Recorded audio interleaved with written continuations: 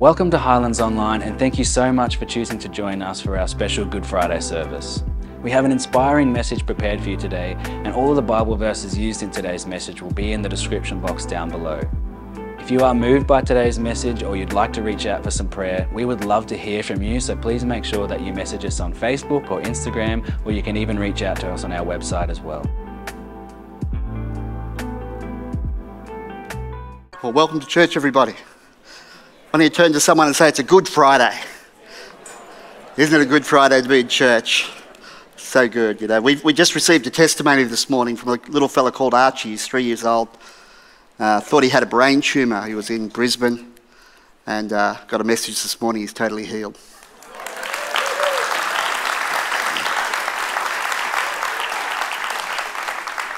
So it's not just the songs you sing. It's the prayers you pray. Makes a difference. People's lives, every life's valuable to Jesus. That's what we celebrate Good Friday. It's just a great day to celebrate. But you know what? I've entitled my message this morning, The Horror, the Holiness, and the Hope of the Cross. And who knows, it's a Good Friday for us. It's a good news day for us. It was a horrible experience for the man Jesus. The books of Matthew, Mark, Luke and John, the Gospels, the presentation of the good news, says this. They accounted for the time the disciples and Jesus spent in the Garden of Gethsemane. Just before Jesus was arrested in the garden, Jesus prayed to his Father 3 times in Matthew 26, saying, "My Father, if it's possible, may you take this cup from me, yet not as my will, but your will. Let this come from me. Let this cup pass from me." A little later, Jesus prayed, "My Father, if it's not possible for this cup to be taken away unless I drink it, may your will be done." These prayers, I think, reveal the mindset just before the crucifixion and his total submission to the will of God. The cup which Jesus refers to, it's a cup of suffering. It's a cup of what he was about to endure. It's as though Jesus were handed a cup of bitterness with the expectation that he would drink it. When Jesus petitions the Father, "Let this cup pass from me," I think he expresses all the natural human desire to avoid pain and suffering. Jesus is fully God, yet he was fully man. His human nature still struggled with the need to accept the torture, the shame that awaited him. His flesh recoiled from the cross. In the same context that he said to his disciples, "The spirit is willing, but the flesh is weak." Matthew 26:41, in praying, "Let this cup pass from me," Jesus was battling the flesh and its desire for self-preservation and comfort. The struggle was intense. Jesus was overwhelmed with sorrow to the point of death, according to Matthew 26:38. You see, when you face the struggles of life, and we all have them, the comfort is that Jesus had been there with us to the point of death. He knows. Because sometimes we cry out in the middle of those struggles, "Who cares? Who knows?" He knows. He's been there. He went there, so he understood some of the pain and the challenges of being a man. Luke the physician, he was a doctor in those days, and he records this. He observed that Jesus was sweating blood. Sweating blood is a sign of extreme anguish. Luke records it this way: he prayed more fervently, as if he was in agony of spirit, and that his sweat fell to the ground like great drops of blood. If anything, it shows that Jesus was fully man. It's interesting, and I've got this bit about blood, and should come up. And I thought Greek words were hard to say and names. But that is extremely rare. Only a handful of cases have ever been reported. It may occur in individuals suffering from extreme levels of stress. Around the sweat glands, there are multiple blood vessels in a net-like form, which constrict under the pressure of great stress. The condition causes a person to sweat blood, often in the face and the forehead, without being cut or injured. Symptoms appear as blood droplets on the skin, bloody sweat, or sweat with blood in it. Extreme anguish. So sometimes we see the Hollywood view of the cross. And you watch the movies, and they're great movies. There's nothing like the real thing. The scourging from the Roman. Bill read out at the beginning, in that video we saw at the front.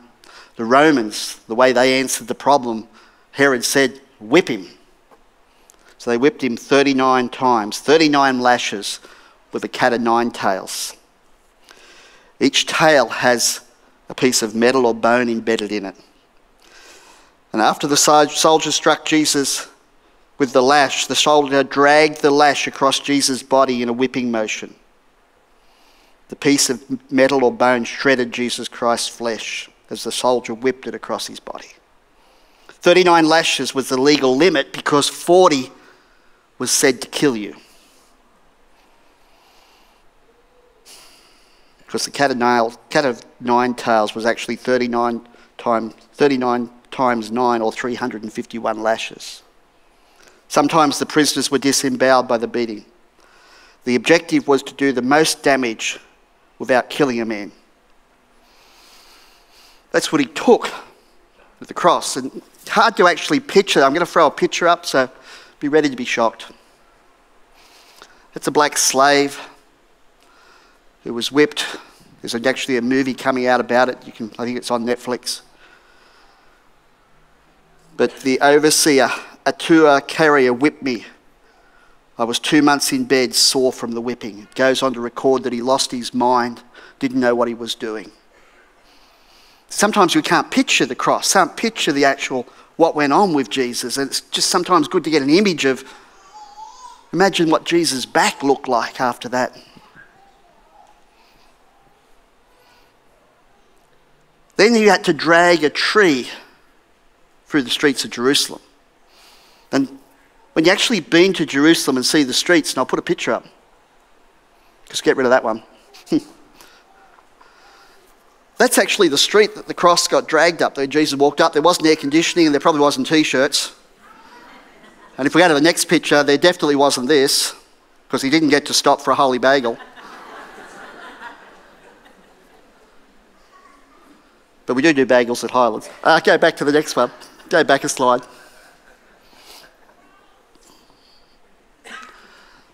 Because we think Jesus walked up there carrying the cross, but he was actually thronged by people. He had to walk through, this is the actual street, and the buildings are 2,000 odd years old. We can't picture that in Australia because we're only young. But he dragged that cross up that street, and you see all the tourists there. There would have been terrorists there around Jesus. And they were thronging him. And they weren't just saying nice things about him. Palm Sunday last weekend and the weekend before, he was hailed as the king, and they were throwing palm trees down and worshipping him. And this week they were abusing him, spitting at him, probably hitting him on the way through as he dragged the cross through the streets of Jerusalem. Public shaming.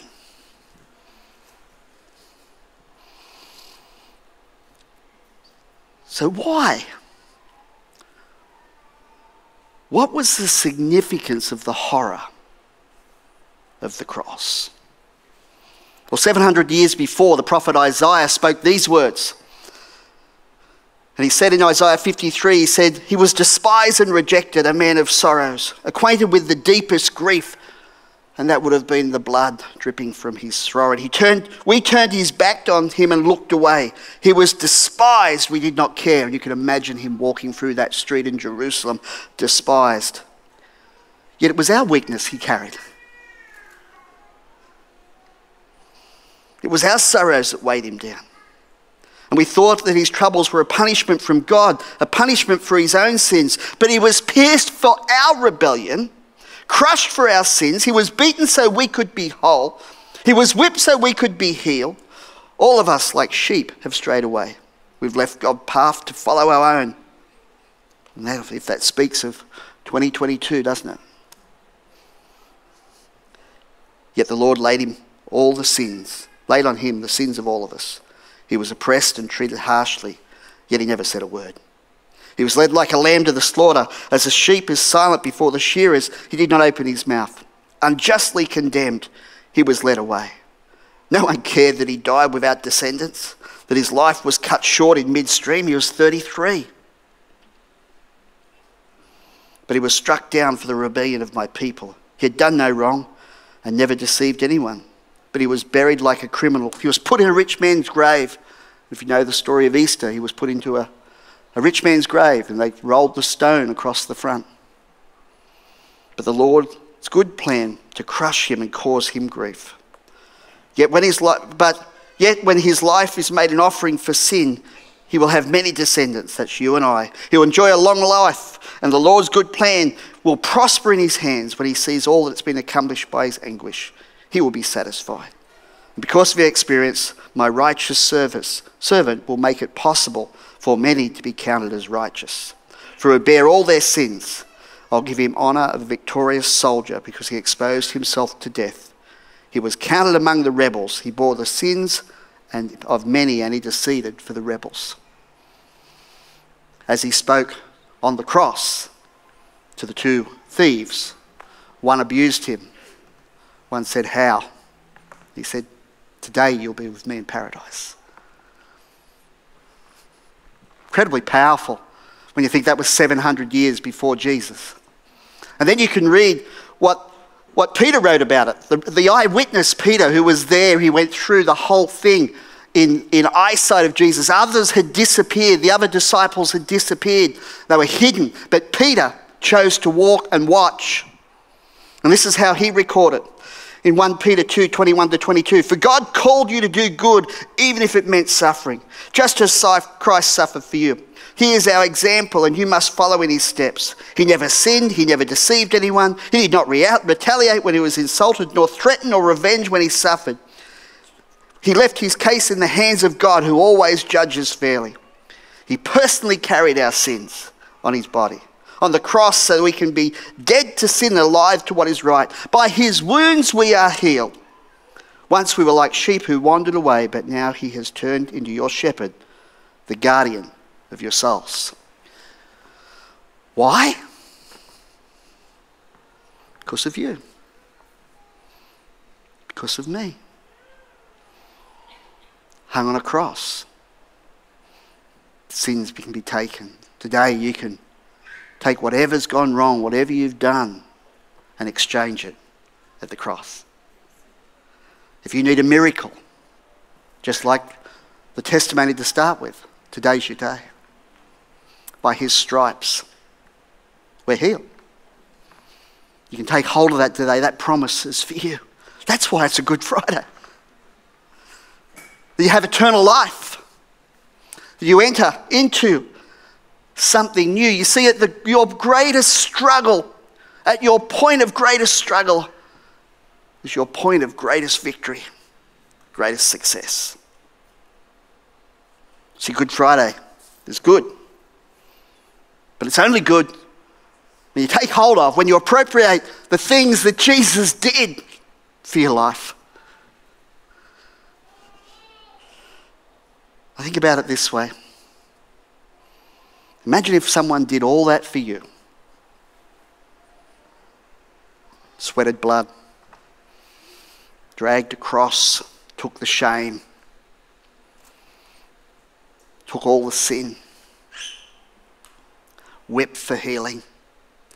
It says, cursed is he who hung on a cross, so breaks the curses in our family line. If you've struggled in your family line with divorce or addiction, some sin that's come down your family line, or sin that comes down your family line, or sickness that comes down your family line, at the cross, cursed is he who hung on the cross.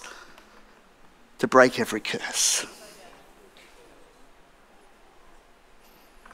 But imagine if we saw all of that and said, no thanks, I'm out.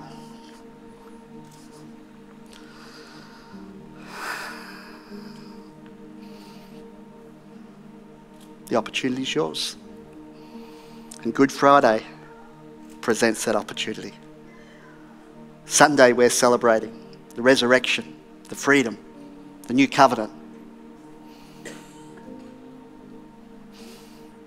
But you need to take hold of what Jesus has done. Maybe you're in this place this morning and you've never accepted Jesus as your Lord and Saviour. Maybe you've been in church all your life and it's been a religious experience to you. Or maybe you've never been in church, you've walked in today and thought, wow, this is different, wasn't what I expected. We hope it's not what you expected. We hope that you've encountered the power and the presence of God as the team worshipped. Weren't they fantastic? We're all unpaid team on the platform this morning. Did a phenomenal job. Hours of practice to create something for you. So the offer's there. If you don't know Jesus, maybe you know all about him, maybe you know these stories. But if you don't know Jesus, the opportunity today is for you to know him. Let's pray together. Father, I thank you for everyone in this room. I thank you, Lord, for what you've done, that you did it. It's not what we do, it's what you did. We don't have to make ourselves right because you make us right.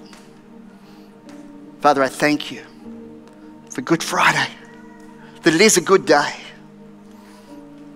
It's a good day to know you. Hey, just while every eye's closed, every head's bowed in this place, we do it in every service, but it's just such a good day to accept Jesus as your Lord and Saviour. So while every eye's closed, the reason we ask you to close your eyes and bow your head is because this is your decision. It's not the person next to you, it's not your spouse, it's not your parents, it's not your friends, it's yours. That you make the decision. Jesus never forced anyone to make a decision. We don't want to force anybody to do anything, but we do want to give you the opportunity to. So right across this room, while no one's looking around, if that's you and you've never given your life to Jesus and you want to today, I'd love to pray with you. I'm not going to embarrass you, but I'd love to pray with you. I'd love you to lead you to Jesus. So I look across this room right now. If that's you, would you raise your hand? Raising your hand is an outward sign of an inward decision. I see that hand. Thanks so much. It's awesome. Fantastic. Down the back, see that hand. Thank you.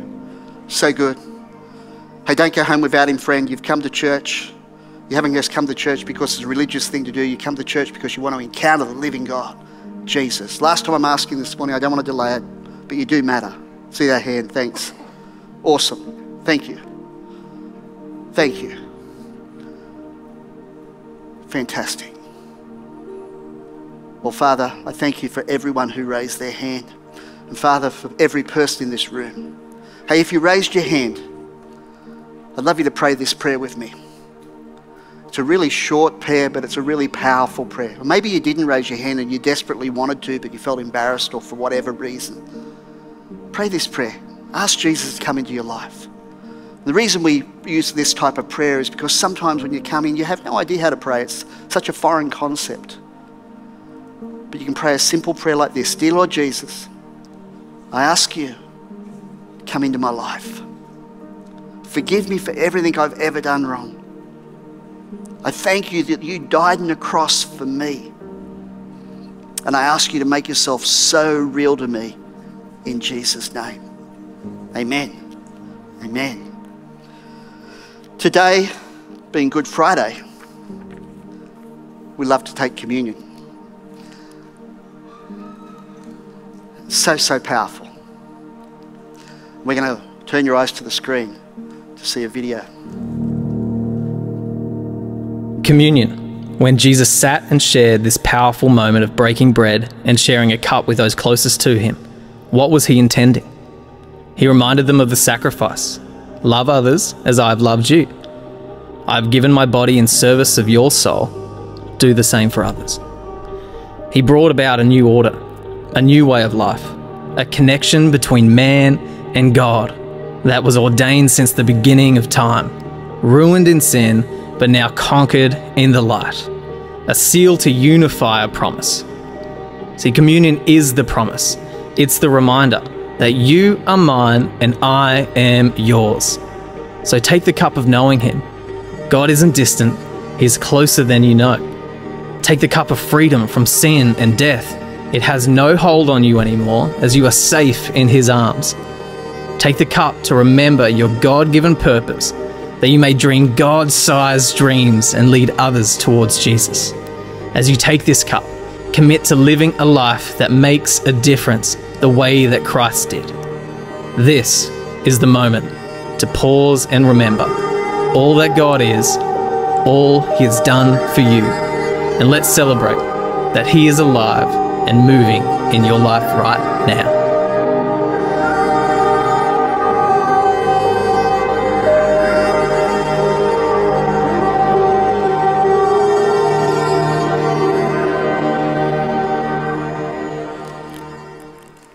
In the seat pocket in front of you, there's communion.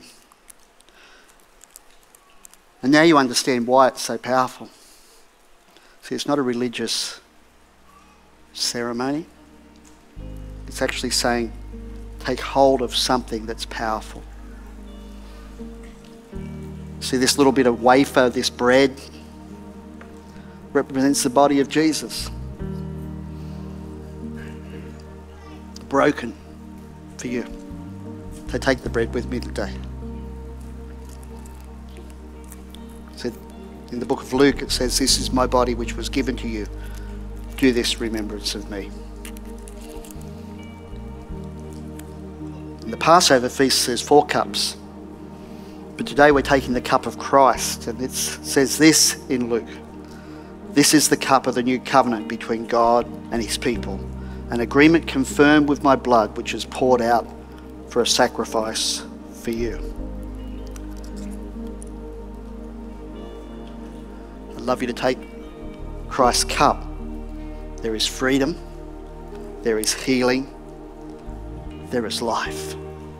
A new covenant, the kingdom of heaven, is alive in you. Let's take this cup together.